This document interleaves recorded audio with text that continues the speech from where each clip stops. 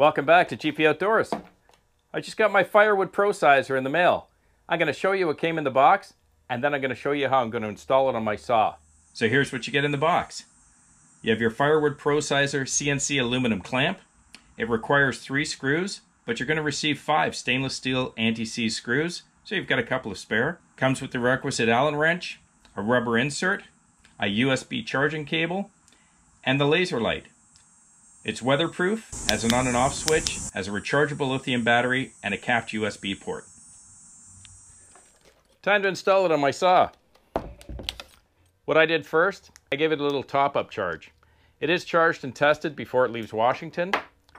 This lithium battery is going to give you about 5 hours of use. It'll take about 1 to 1.5 hours to charge. And you can charge it with your USB cord, either through your computer, through perhaps a regular phone charger, or it can use a 12 volt or the USB connection in your truck or in your tractor.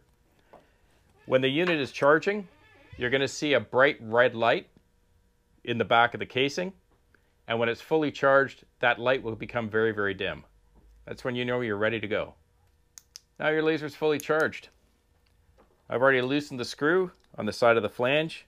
I'm going to slide the laser in with the button facing out. For now, I'm just placing it temporarily, so I have it in there.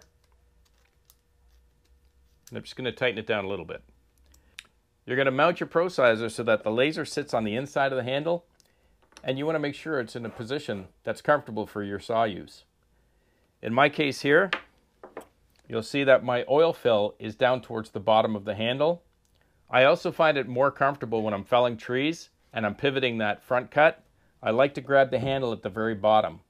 Some folks are going to want to mount the laser at the bottom of the handle, some more towards the top. It's a personal choice, I think.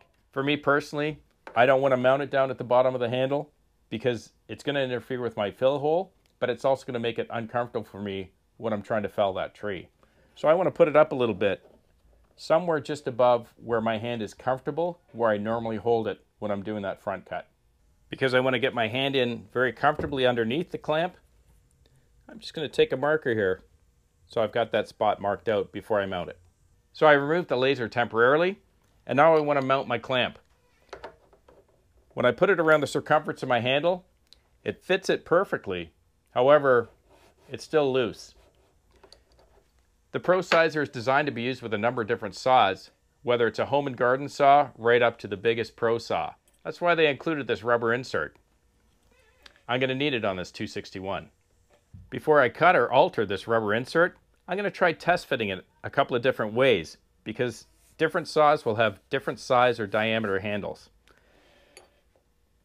You can test it in parallel with the inside of one half of the clamp and see what that does or how that fits on the saw, but you may also find, as I did, that it's going to give you much better grip and fit better if you place it perpendicular to the clamp.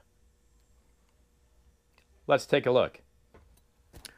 Insert our stainless steel screws. Finger thread them at first. We'll tighten them a little bit with our hex wrench. We don't want to tighten at this point, we just want to snug it in because we're going to have to aim the clamp or the laser. We're going to make sure that the clamp sits above the mark, as it does. We're just going to snug in each side a little bit at a time to try to maintain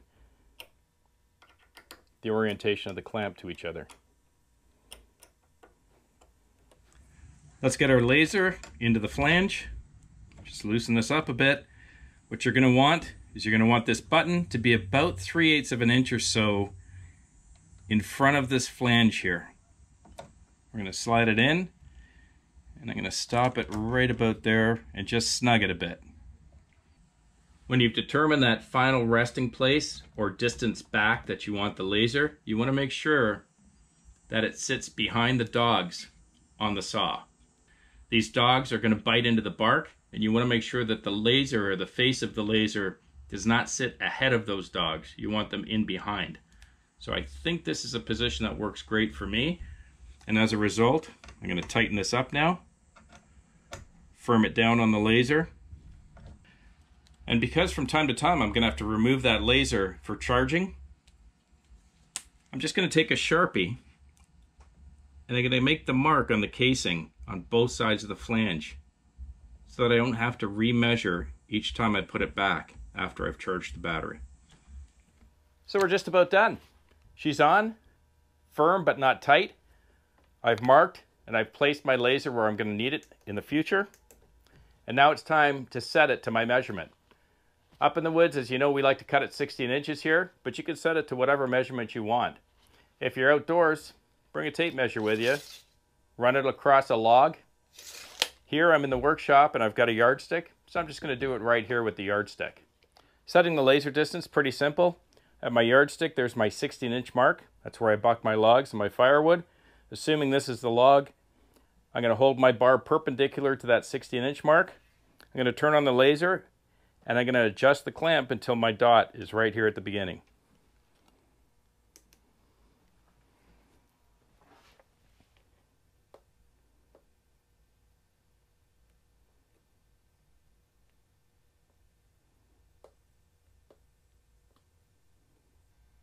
Great.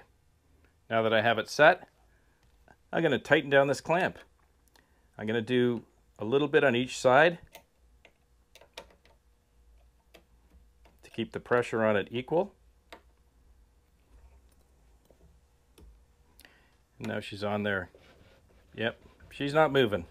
Excellent. Let's just test it again. Here's my 16. That'll do it. Right on the money. I'm ready for the forest. And in case some of you were wondering, it doesn't get in the way. You can still use your carrying case. Thanks for sticking around with me today. I hope you found the install video helpful. If you like the channel, please click subscribe, hit the like button, and if you want to know when I'm posting videos, just click that little bell. Have a wonderful and safe week with your families. Be safe out in the forest. Please be kind to each other. And I'll see you again on the next one, right here on GP Outdoors. Cheers.